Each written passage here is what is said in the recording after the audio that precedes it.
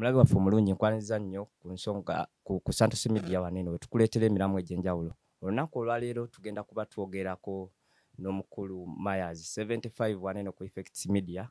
Omukulu amanyi ebintu by'omu media munene aludde mu nsonga zino nga tugenda kwesigama nnyo ku mulamwa ogwa S Suuna ne Kayz oba ba Isma Olaxess be yasibisizza olw'ensonga ez'okumwogerako ebyasimatu oba oyinza obbiyita ebitayinaako mutwe n'amagulu. So omukulu Mayaz nkwaniriza nnyo olunaku lwaleero. Nange nsanyuse okunkyazaako wano ku Santos Media. Abatulaba mwe bali kuwagira subscribe, comment, like and share. Omukulu ono twongere omuzaamu amaanyi kuba kyakola kigatta ettaffaali ku nkulaakulana ya industry ya art n'ekigattako n'enkulaakulana ya ensi yaffe abavubuka n'abalala. So obadde ogambye nti nze Mayaz 75 nkola ebintu bingi mu art.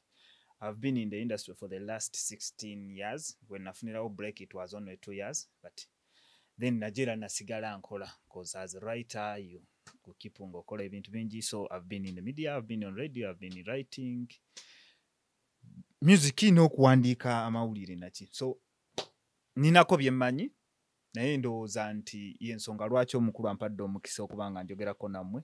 Byenjogera gwe guno omutwe ogwange naawe osobola okuba n'endowooza yo nojjamu tusobola okkiriziganya tuyinza okwawukana mu ndowooza naye ne tusigala nga tutambula kuba eggwanga esigala nga Uganda ye yaffe. So olunaku olwaleero njagala obenga otangazaamu olaba empeereza y'abaana baneeno eyabasibisizza eyina engeri gwe gy'olaba nti nno eri unprofessional kuba abayimbi abasinga bagamba bali unprofessional. Mpozi nga tetunaba kutuuka ku mpeereza eri unprofessional teri professional. It's not about kusala musango. And then abantu kye balina okumanya nti there is nothing new. Tewaliwo kipya. Kati tusooke tunule emabega. Some artists are failed media personalities. Oh, you can't tell me it as being failed. Never agezaako media oluusi ne basituka ne bakola ki ne badda mu kuyimba. Then ate abali mu media baali bayimbi baali bannabitone bazannyi baki ne baddamu. So there is a thin line between artist ne media personalities. I'll give names. Bebe Cool yakolanga ku Capital. Lilian Mbabazi yakolanga ku Capital. Desire Luzinda WBS. Juliana yali ku Capital. Tudde ku side y'aba presenters. Chairman wa Ujao Abike yali muyimbi. Tugende Dictator Maka yazemu yali muki muyimbi. Naye yalaba nti eno byali tebitamu n'agenda atereze ebizibu ebyali muki. Selector William yali muyimbi yali producer. So there is a thin line and these are brothers and sisters. Then abataliimu waliwo ebizibu nti tudde obuzibu buli mu media era kino kyazze to the benefit of the media personalities. Lwakuba most of the people maybe out of fear or okutya okuluzinga emirimu gyabwe tebasobola ku addressinga. And then waliwo bendabye cause most of the media personalities bavudde ne bagamba waliwo bennawulira bagamba let's blacklist Suuna. Tetukuba music we. Ebyo babikozeeko but they didn't work. Ukitegeera. Radio yaliko blacklisted. ne bagana okuba ennyimba z'abo abaddembe biki. Nzijukira gundi eyo naye waliwo we ya blacklistingako abayimbi abamubukedde nga ne bw'obawa advert y'ekivulu kyo tebajja gigula however much you bring money, but then this is business. So bwe tudda ku being unprofessional, professionalism tetandikira mu bitabo wokka. Because someone however much 70% of the presenters tebalina mpapula. They never went to school to do journalism. These are people abasomye on job. okitegeera naye siganye okay awo tuyiseewo omuntu ayingidde n'empapula bw'atuuka okukola omuteereddewo embeera emusobozesa okupracticinga professionally okitegeera tutunulire ekizibu ekiriwo kati naddala lwakigambye nti it could be an eye opener to the media personalities and media owners. Obuzibu obuliwo obusinga bwa ssente. Ba media personalities abasinga tebasasulwa. Kati baba nga tebasasulwa.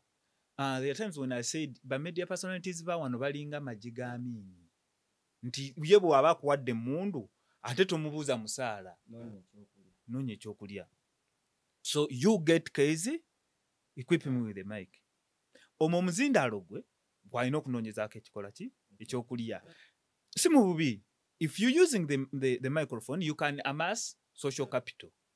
Mweno social capital, mulimu ageno, mwana go wankoledde share obulungi, kwata ye kyataano. Wankoledde gundi eno bulungi, kwata ye ekyabi. But then, waliwo abajja mu ngeri endala. We've seen personalities, media personalities, abakozesebwa okulwana entalo. Waliwo already abali ku payroll z'abayimbi. Nze babijje sikolagana na Suuna. So gwe nkubira Suuna no sorry for mentioning babijje but intadde okay artist A to artist Z. Okitegeera. Kati gwe n'otandika okulwana entalo z'oli ng'osikoona. Okitegeera. But kivuddewa nti omusaala ku station tekoze eki teri oba oguliyo mutono tegusobola kukola ki kukubeezaawo. Kitegeera. Then ne waba n'abayimbi ba media personalities abatamanyi kye bakola. Cause it's okay. Onsobola okuba oli ku payroll ya artist ono omujajjata. Naye tekitegeeza ate kusikayo ono. Kuba if you are promoting Coca-Cola, tosobola kutandika ate kuga Pepsi ate mubinze Pepsi simunywaso. Okitegeera. So there is unprofessionalism, but what are the surrounding factors ezireta unprofessionalism? Ekikulu nsimbi, ekirala papula. Then interest z'omuntu. Because waliwo bennabye nti abagamba like in the case of Ibrake and Lydia Jasmine nti bwe Lydia Ibrake bwe yavaayo ne yetonda yayiika VV. So you could have to portray your ego and then toyina kola ki. It's the same thing. Kibaga nti however much they bakkiriza nti Kayz ayinza okuba yakoze ensobi. But if he says sorry, kitegeeza brand ye aba agikola ki agissa. Okitegeera. Kati bw'obanga eyo otoyagala gissa ate eyo oli gw'olinyirira. Okitegeera. Then unprofessionalism tuddeyo ku ba producers. Producer our studio. Producer our program. Because all those programs, Bulaba, like if you go to the US, UK, those developed countries, the show is either 15 to 20 minutes to be aired. Producer aberako wawulirira nsobi eziddakiika zimumala okuba nti kino kikoze eki kisazemu. Either we stop tugende mu bulango baki. So go kola research wo you into media. Olabe how many shows are produced nga balina script, balina producer, balina buli kimu. So here you have someone alina omutwe gwe tutayinzaga nti tujagulira ayingako atuula ku screen ne bamuteeka mu kamera n'ayogera byonna by'ayogera. Olw'embeera eno nti anoonya linnya na ssente. Anoonya erinnya ne ssente. Which is okay. Naye have you researched?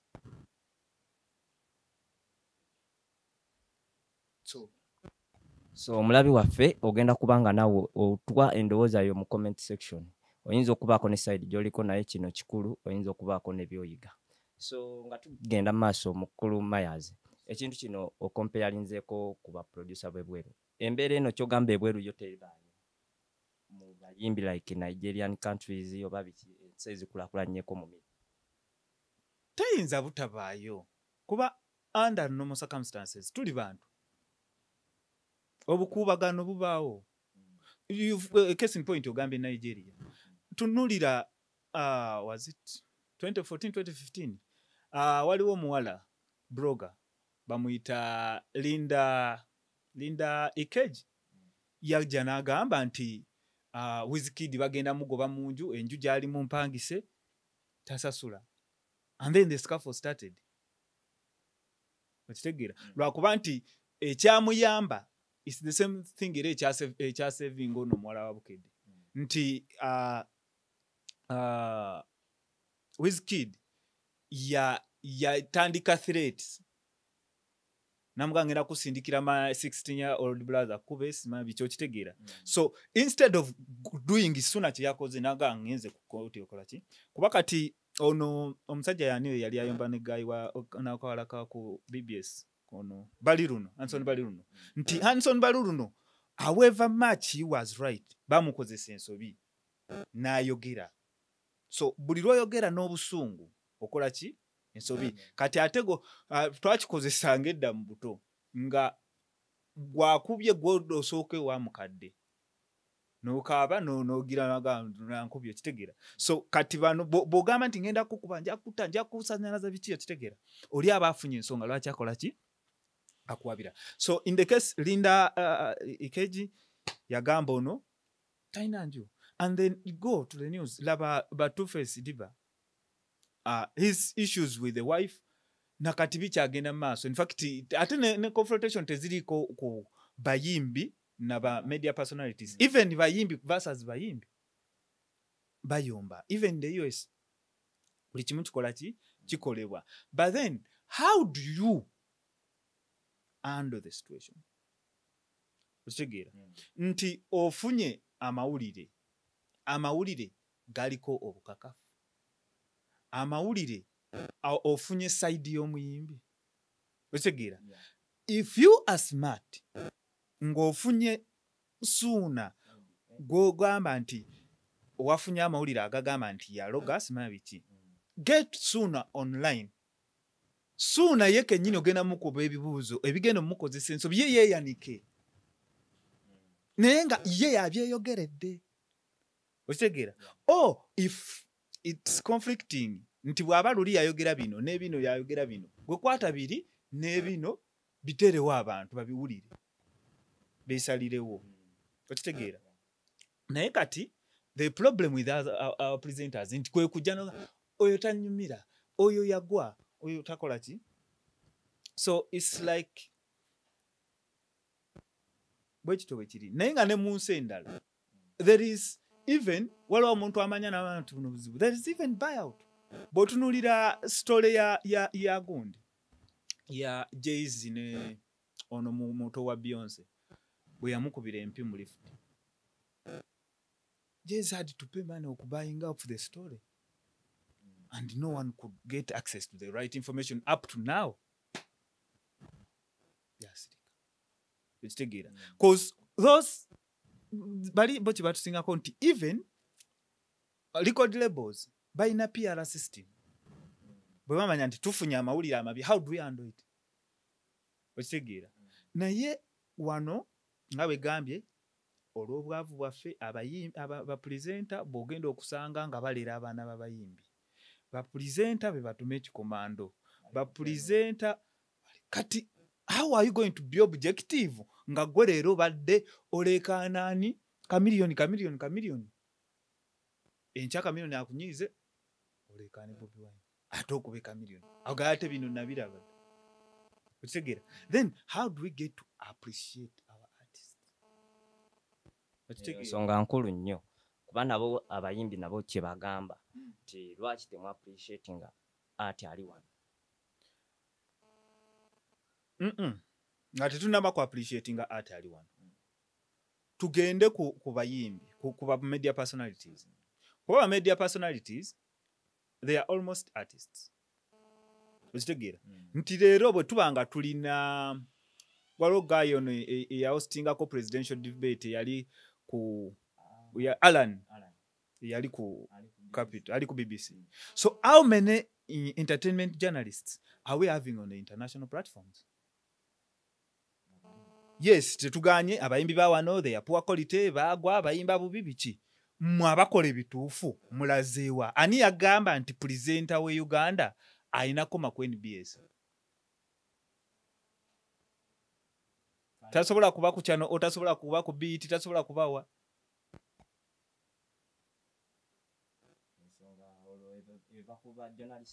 Kiddayo ku kiri nti this is a person yatandika ne Kenzo nga bayimba ne bimulema n'akola ki n'ayingira amawulire. Buli lwalaba nga Kenzo yeeyongerayo awulira mu y'ekinugu.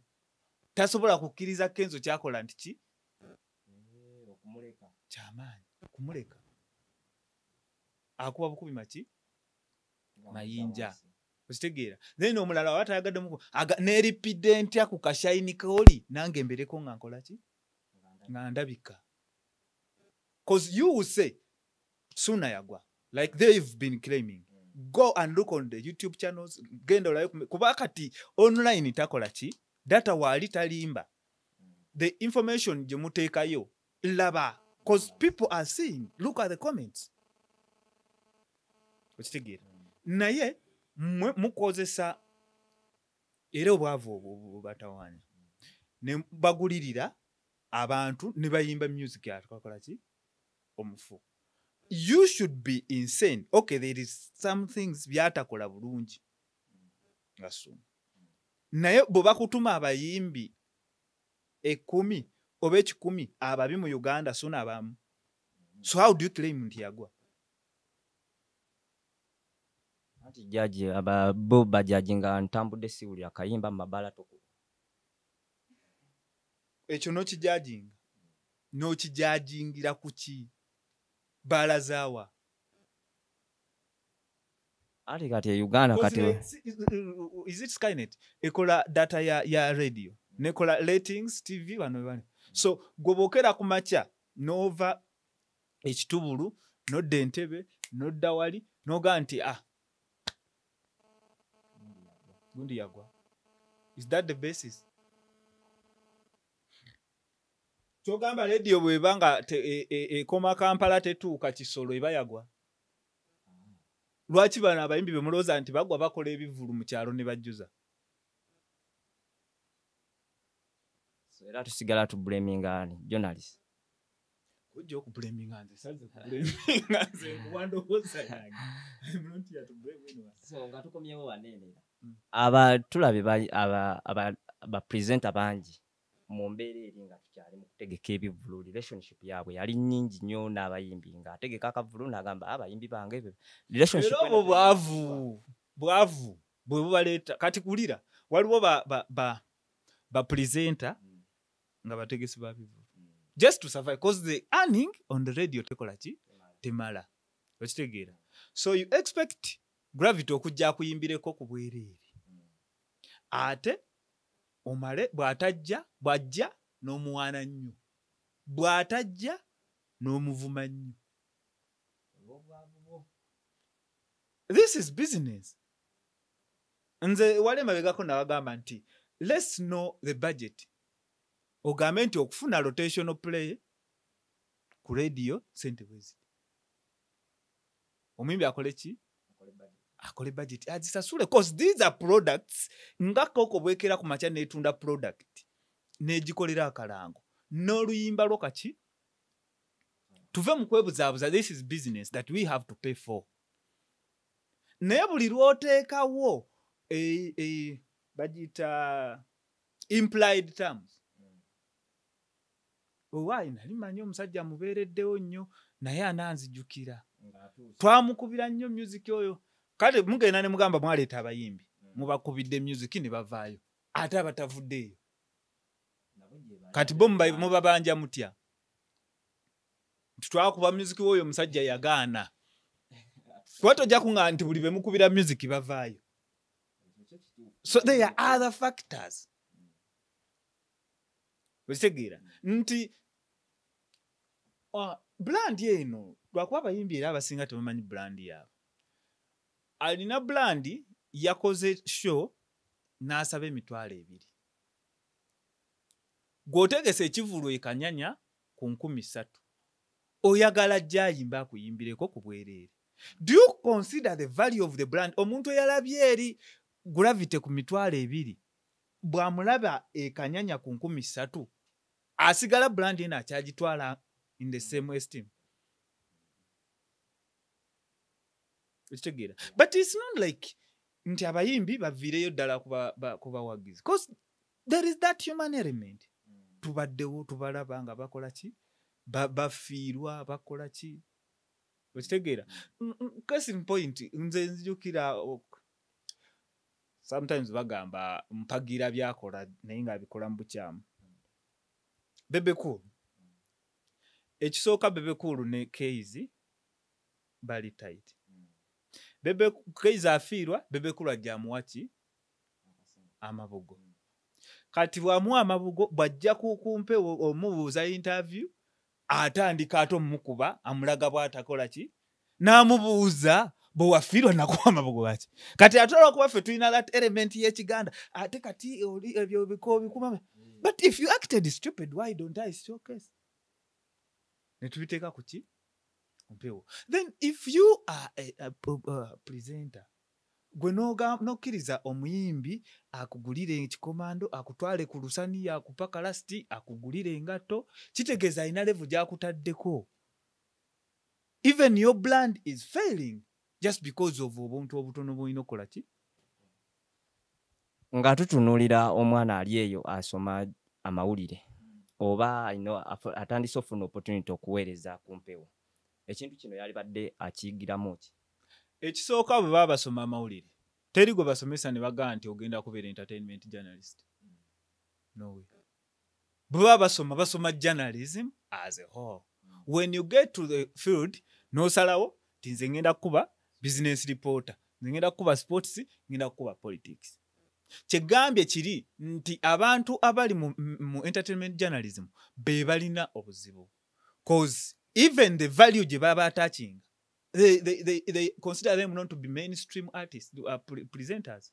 Ekitiibwa kye bawa omuntu asoma amawulire oba akola political show si kye bawa akola entertainment show. But you are having the same qualifications. Just mwakyusa mwasalawo kusalawo ki niche. Ekitegeera. Kati lwaki bali bannammwe bwe mwasoma nabo abali mu politics, abali mu business, abali mu they are respected mwe nga tebaba respecting. Because it was the same ekyaliwo luli ng'omuyimbi aba mudongo bamusasula bitole bya mmere. That's why most of the entertainment journalists be batasasulwa. Kuba there is no way gw'ogenda okugamba omuntu agenda okusoma amawulire ku ssaawa 2 ku ssaawa 4 n'essaawa 3 omugabe nti gwe tojja kusasulwa. Bano be bazunga bakole ki? Ekigaano basasuza. The value, what are you putting on table? Kati omwana asoma amawulire oyagala kola entertainment. Tunula ensi wajeraga. Okitegeera. Cause today with social media era kyenagane ng'abantu kati ate emitwe gyabwe nayo gibamenyera bwereere. Sorry for jokedembu. Nti bw'otunuulira kati with the advance of social media amawulire all the stations kati zemugamba mugenda ku blocking abantu ababawabidde mu ba blacklist them and don't play their music. Tekikyasoboka. Because most of the songs kati ezitrending zireeteddwa TikTok. Toyina luyimba lwogenda kuŋŋamba nti station eno yalukuba nnyo lerufuka hit. There is a competition ku social media ate nene. Nti today ogenda okundeetera, that's why bw'otunulira programming ate era nekye tulina obuzibu nti tunulira Anikat yava mu ki live wire. Live wire ye yavaamu era yabukedde bagiyita batya no urban short circuit. Kati bagenda bagumanya nti kati olaba netandika saawa emu kati ffe katujje ku 11 tugaleete kyekireeta ago nti amawulire we gaaguddewo saawa emu ku makya zigenda okuwera saawa 4 nga nagalabye edda ku ki ku mikutu gyange ku simu yange maze okola ki ogafuna. So what's the future? Nkulinda gwagenda ogaleeta ku ssaawa emu kwanika ati ba 12 to analyze for me ondage biki ebyasakoze ki ebirimu kuba kati abayimbi bazannya obubadi amawulire agamu si matuufu gachi direction gyekola ki kati gwe mwana akusoma amawulire agenda okugenda mu entertainment journalism nkusuubira okukera ku mati can you do analysis nti okusinziira ku kye twalabye essasi terisobola kuba muntu ne limuyitako ne limukwabulako bukwabuzi kantu ako kuba essasi lyokya ekiwundu kyandibadde bwe kiti ne bwe kiti. It's the analysis. If today you watch BBC, CNN, nti their reporters tebajja tubadde awo omuliro gwase no bajja agenda kujja reporter akugambe bwe kyali mu 2013 ekizimbe kino kyaggwa buli mwezi bibadde bijjewo ebiti okusinziira ku statistics zetuze mu Ministry of Housing ne gundi amateeka tegagobererwa ebizimbe bwe biti bigudde lwakuba ki. So it's the same facts zenze kusubira okuteeka kuki ku table nti ombuulire music abadde atunda bwati ne bwati okusinziira bweki that's analysis. You give the information but you give something more. Sikujja bannange kati ono mulaba abadde ekibuto oyo olubuto yalujjamu and then we are reporting things that are irrelevant because music nga bw'ogamba nti tuli mu competition wano locally regionally mu East Africa mu Africa ne world at large okitegeera nti nze bwe mbeera naawe nga tuli ba Luganda mu family mulimu entalo ze tuba nazo but bwe tugenda bantu tetuziraga kati social media ine ekintu kye yafuula yo internet nti ebisenge byaggulwa buli omu alaba bokera ku makya n'ogamba Suuna kino ne kino omuwagizi wa Suuna ali e Germany abakirabye nze nkirabye nnyo ku gundi ne ngaba naye cause waliwo omuntu yali ambuuzaawo sorry kivaako ko naye gwe nayenkana nanga kamilioni bamwadde motoka afukamidde oyo awedde ne magano kamilioni tasobola kuggwa kyatuleetera music as long as asobola okuyimba ajja kubaawo kamilioni n'agenda n'akuba tune genda okebere ku gundi ya kamilioni kyenkulaga abantu abaliko abasinga they are even non-Ugandans at least wano kino yabadde ategeeza ki oluusi ne bamuddiramu singa mbadde mmanyi olulimi luno naye nnyumiddwa nnyo kitegeera tabitegedde. So you are getting this information to be out there gwe mulaba ensi eri gwekungiriza gw'omufudde atali muki. Okay, nga tukyagenda mu maaso omulabi waffe teweerabira subscribe era sharingirako ne munaali afune information eno. So mukulu Mayazi olabye nze ntunulidde nnyo ensonga zino ezibeererawo tutunulira muyimbi na presenter media companies zino eno zinvolvingiramu wa okuba wobeera olaba presenter nkiwa bo nabo baba ba media yo eyo nga company era ba presenter wabwe bijjo byaweereza anti kati kiri emirundi ebiri ekisooka nabadde nakigambye dda nti media companies awano zikolanga majje gami kati omujasi wa Amini bw'omuwe emmundu n'agenda bbe abantu bwe bamukwatirayo gavumenti egamba eti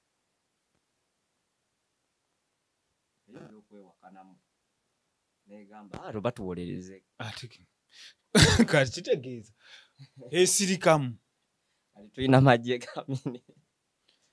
Kati ekyokubiri nti waliwo ekintu kye tulina okwegendereza ennyo.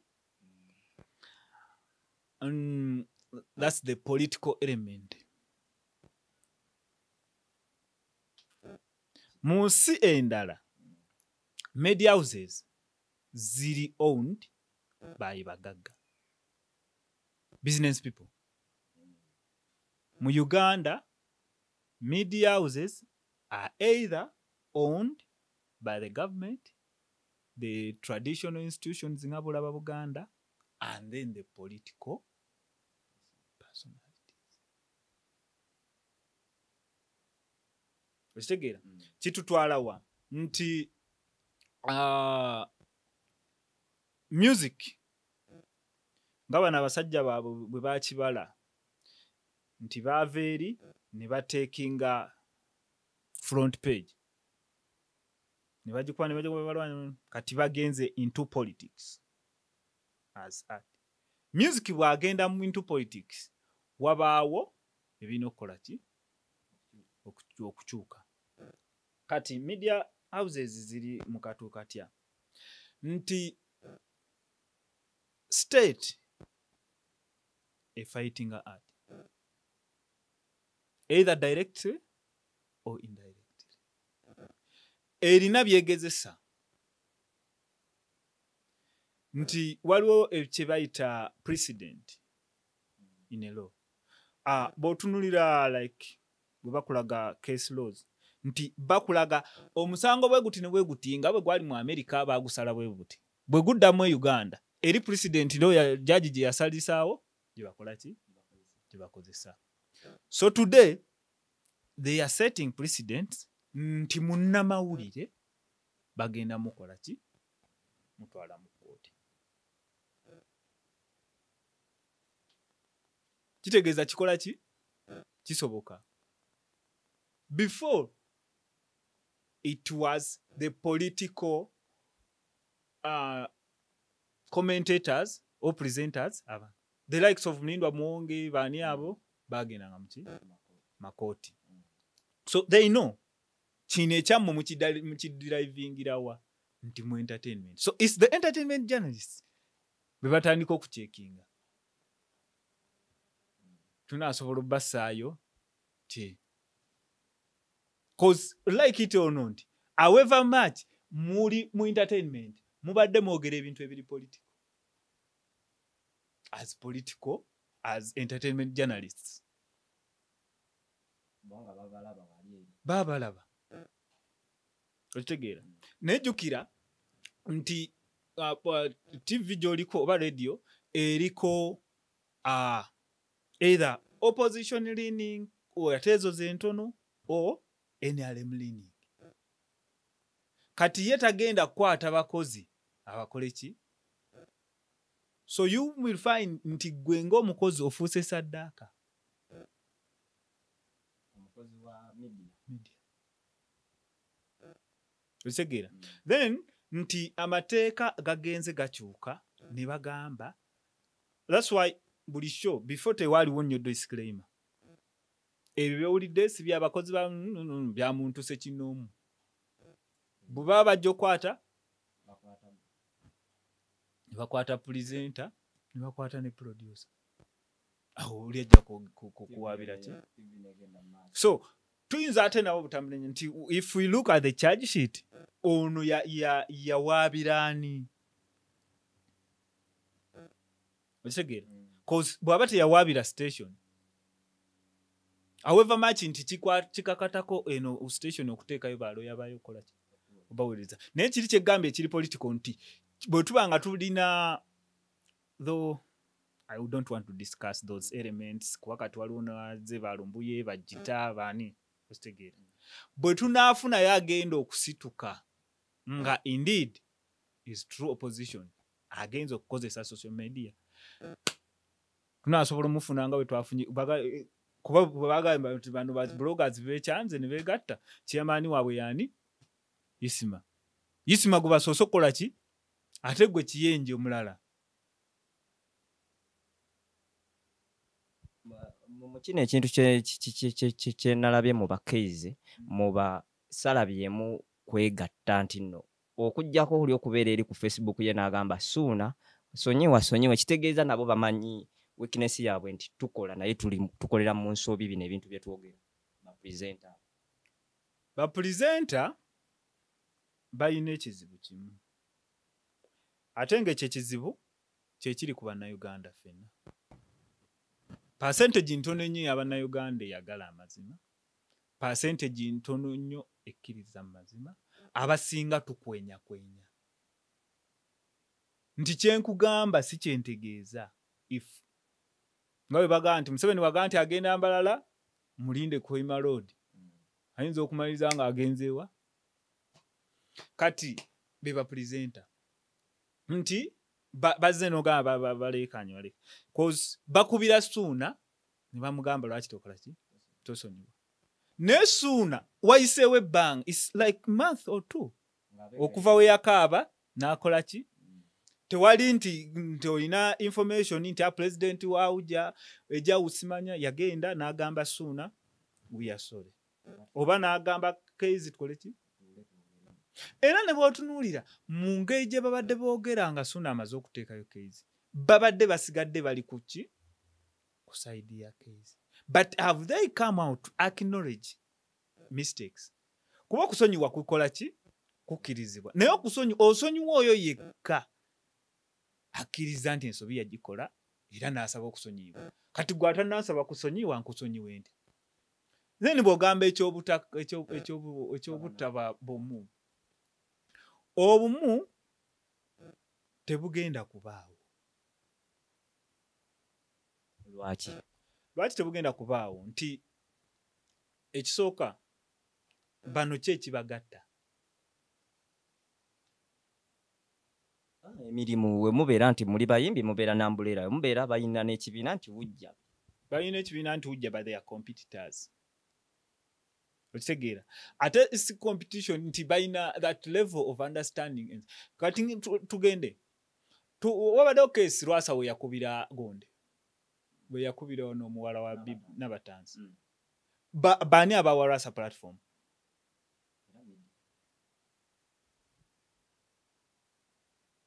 so this is one of their own kati gonsuubira otya nti gwe bw'oba wawa Lwasa platform nankuba leero ngenda kukola ki kulwanirira otegeera these people tend to be hoodwinked by the companies zibakoleramu ne beerabira nti leero oba badde okola ku Bukedde enkya ogenda kukola ku BBS so this is the family that you need to stand for otegeera nti n'ekibiina kati tugende kati nga ku gundi kuba kati like kino ekibiina ekigatta bannamawulire the Uja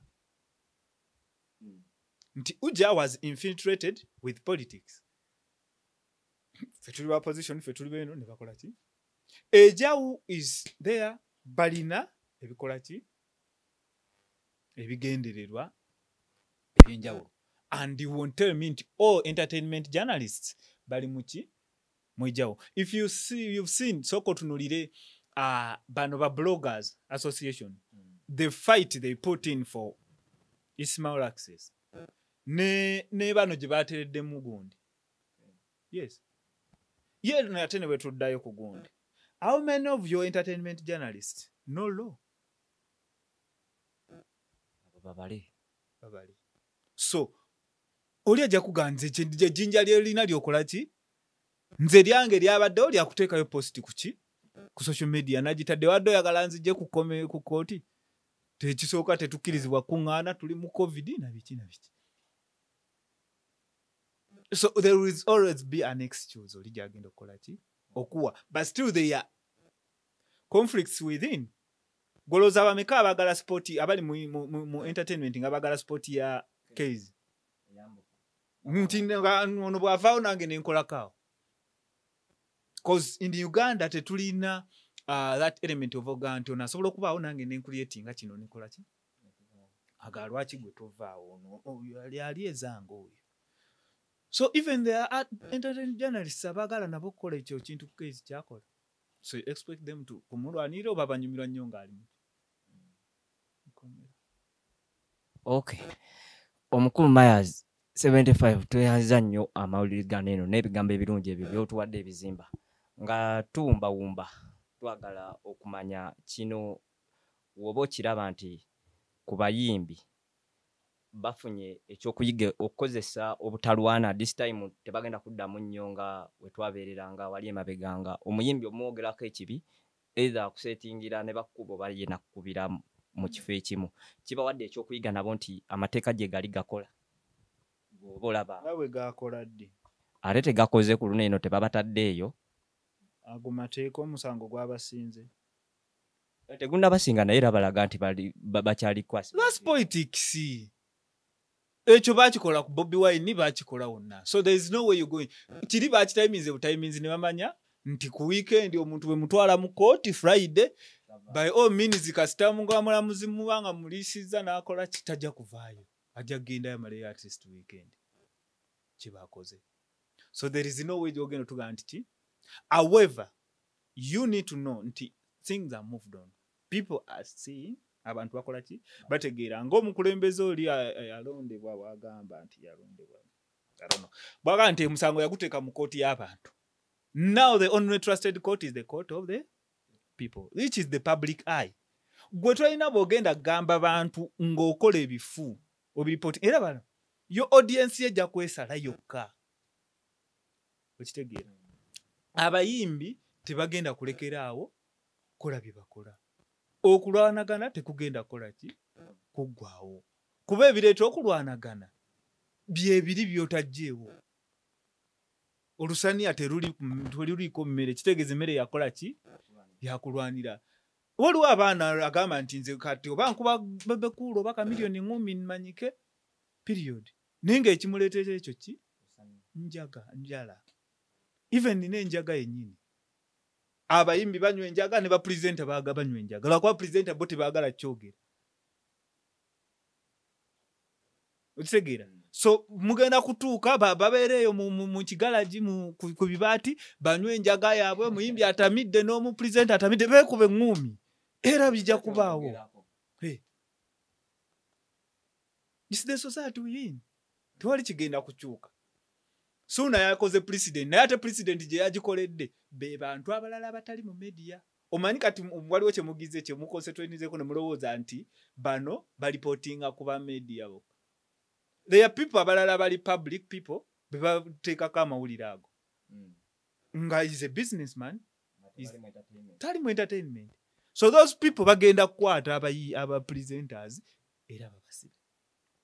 Nefo bayimbi it's the same family kubagana ne baddawo. Cause bonna bayimbi bonna ba presenter gambye bali bagezaako ebyokuyimba ne bigaana. Ne bano ne bagezaako ebya presenting ne bigaana. But still they remain mu same kikapu. Ekiwa kino gundi platform muyimbi kati kudda comeback oba waliwo abagamba kimukolera omuyimbi. Ani nti okumwogerako n'abantu buli we bamwogerako either oba gali negative oba positive ye gaba gamukolera ku TV. Like nti Kayz okuvaayo n'ayogera ku muyimbi. Nti gaba gamukolera y'amawulire Suuna. Ate kimukolera ki? Suuna bamukubidde emyaka 15 ku 2. No. Nga ebyo bisitole by'obulogosi tebasoose byogera kati. It's only nti kati Suuna ali mu better position financially egamba nti kati so I can take on you guys and I have nothing to lose. Neera nga babadde bamukuba ne bamukubira era kibadde tekiina kye kimukolera. Okitegeera nti music we wasigadde wakola ki wasigala the product ye ino kweyimirira. Ne bona jane wetinkula ne cause people balowoleza nnyo mu Shortland. Wano omusajja gwe nali njogera naye ne mugamba oyo simanya alikado yani likodi era talina wagenda tugamba paka najja kubeera wano n'oyo bamutute ku gundi. They hype, they do that. Yes.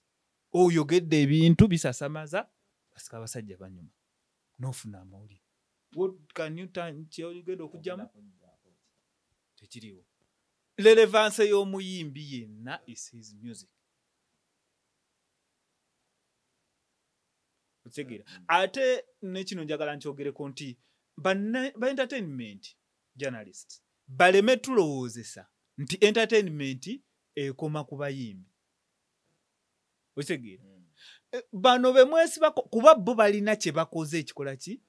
Otherwise abazanyi ba film gye bali. How many movie actors are we having as stars? bali bakola bokera ku macha nti anikati weekend nejja mwezi bogerako oyo.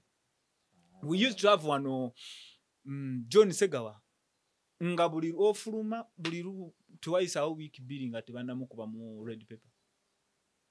They were actors. Chogamba theater zagwawo ba Bobosa tebakyaliyo ba Mariam Dagire tebakyaliyo ba John Segawa tebakyaliyo Afri Talent tekyakola. Wesegera is a sport that everyone is fighting for. Even sports people, they are celebrities. Entertainment is anti-music.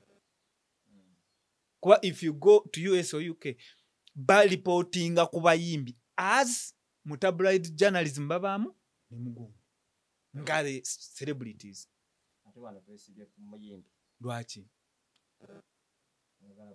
Yalina kyowetaaga yalina ki? Value. So if you are thinking of kola ekintu kyoga nti tukugwa biki why don't we shine spotlight? Then think and strategize. Position. Okay, kwebaziza nnyo kubanga obadde ku program yaffe eno olunaku olwaleero. Mukulu Mayazi ogenda baako obugambo obusembayo tumbewumbe eri oyo yenna journalist omulabi waffe ne waba muyimbi abenga atandika. So mbadiga nti bw'otunuulira like black markets already legal requirements zitandise okola ki okuvaawo. I think Bruno Kobachi it's just because gwatandika okuyimba toyina otegera. So okwewala ebigenda okudira ku signing ndagaano fu how do you market tobereyo ne bakunobera timid just because music otagenda playing ku media tebakutisa tisa. There is even media strategizing nti osalawo otya nyimba kyezigenda okuba ennyimba zo, because if you're doing hip hop tosobola kunga nti ogenda kukozesa kaboozi kubbiri oba CBS. So all those things, they go back to one thing, understanding the environment, the business, and then structuring. Naye ebyo tubikolako. If you need to know how to write song structuring, oyagala kukolera partial management, okukolera documentation proposals, owandika otya okufuna sponsorship, osobola otya okola press release, releasing otya ennyimba zo, ebyo natubikolako wano ku FX Media. Osobola tukubirako ku 0758 57 19 63. 0758 57 19 63. 0758 Muganda ngega 0758 50 59 63. Ojja kuba tufuna tusobola okwongera okutanya ki ensonga ezo. Then balala chibo badogamba for those abagala okukola media. Media is echuka with time. Buli kadde ate kati ebintu bitambulira kuki ku speed ya amaanyi. So you need to be equipped with the information. Namwe mugezeeko okusoma law. Then mutunulire if you are sure oyagala kola career mu media. Biti byo ejja. Because there is new age, old age. Do research. Manya chicho positioning. Chicho gendo kola. What drives ratings? Waliwo abantu bogenda okulowooza nti kati walibadde oyogera mu kutandika ku nsonga ya Luswata. Luswata abantu bonna be yakuba baali bakwano be. So they used the platform okutunda abayimbi abo mwongere bamanya n'okola ki. Lero bobanoonya tosobola bakola ki bafuna. Already n'oluyimba olunaddamu Luswata olusi baba recordings eddano agenda okole ki. So waliwo media personalities n'abayimbi nga they are buddies. Nga nze njageera ku macyanku kuvuma Santos tuyombe nga twemanyi. Kati gwe omwana oli ajja ono gw'ovuma mukwano gwo omumanyi kyekimunyiza kyekikola ki. That's why nti Suuna ebintu bye bamugamba kati si bipya. Babadde babyogera over time. Ne bali ababadde babyogera olwesi babadde bakwano be. kati gwe atali mukwano gwe bw'oba ogenda obyogerako weegendereze. Have evidence and do your thing. Right. Then lastly, media owners. Abaana mubasasule. Abaana bakolera bwiriri, bakolera mannya, kolera nnyo jali kola ki? Tuleme kubanga maje ga amini ku muntu kumuwa mu microphone agenda anonye ekyokulya. That's why bazze. Then today yo gundi zikole.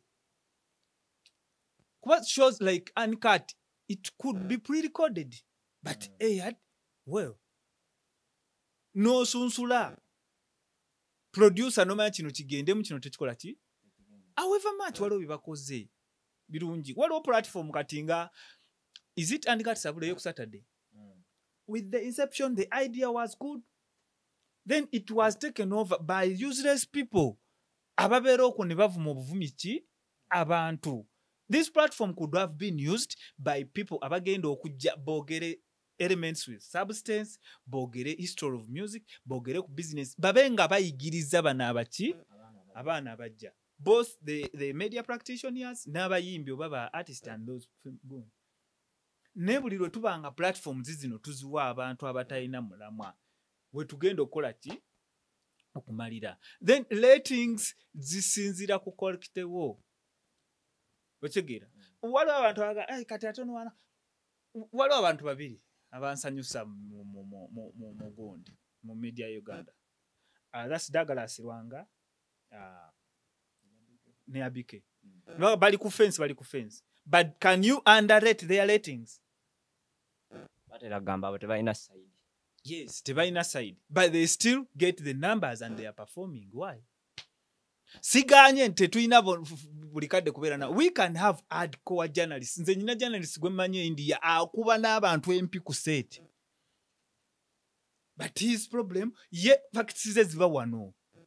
Gwe minister ojje bagaye bakwa milioni 8 gaye bampanya akuwa MP. Yajjeyo ki? Facts.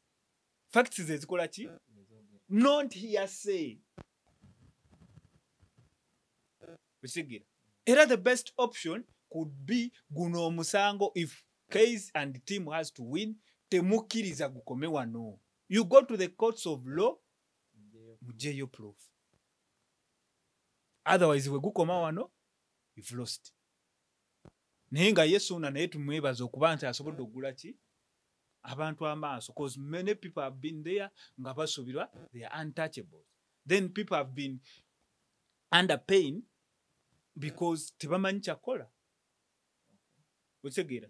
Bwe tutunulira kati wabaddewo kesi ya Jamie Culture.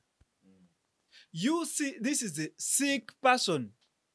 Omuntu omulwadde alina okuba protected nga we protecting omwana. That's why bobolaba omwana bamukutte amaaso ge bagabikkako, face ye tebagiraga. So this is a person that is sick. Gw'omutadde ku gundi omubuuza ebibuuzo eby'ekitumbaavu omukozesa ensobi. Okitegeera. So enkya bw'anajjayo akatambi ako nakuba mu mbuga mugamba ki? Okitegeera. Let's practice professionalism. Toyinza kera kumacha n'otulana nze oyanyimbira bubi simwagala. This is a public domain. Si tetugendera kuggwe kyokola ki? Unless nti wali signed okubanga gwe akola endorsement. Leero bwe baba bampa obwa brand ambassador bwa Rock Boom. Bwe nkera kumacha n'engamba Rock Boom tawooma. Bo bali bampaddeko ki? Obwa brand ambassador. Kitegeeza nina byentandikira kokola ki? But bwe mbanga sikuwangako mulimo gwa kumpaanira. Kitegeeza n'oguvumirira saakola ki? Nga bw'otasobola kera kumanca n'ogamba nze nywa kooko yampoomera ebyo ebipepisi tebimpoomera. Bw'otajja kukola ki? It's good most of the artists balina amannya amawufu. Okitegeera? Nti Manisuuli mwawufu ku King Saha. So if you're messing with King Saha, that's the brand. Jason Yue. Then the families. How do we protect the families of these artists? nti today ogenda gamba Suuna yakola bino. What happens singa gwe muyita sugar mami avayo n'abasuwinga? What happens taata wa Suuna gw'ogamba nti yamutta avayo n'abasuwinga ogenda mugamba ki? Bayingizaamu ebya family. Si muyimbi. Kwesegera. Yensonga lwaki bebekulu akyayimba neki? Ne Bobi Wine. Yagamba kitange gwe wavuma teyabiki? Vumanze. But we are involving people's families. We are. Bantu banji babasindise into frustration. Bantu babasinze into rehab. But it's the pressure of the media. Oyo yagwa. Mwana tubadde tulira daddy bagambye wagwa. How many foreign presenters abagudde? Mwogerako.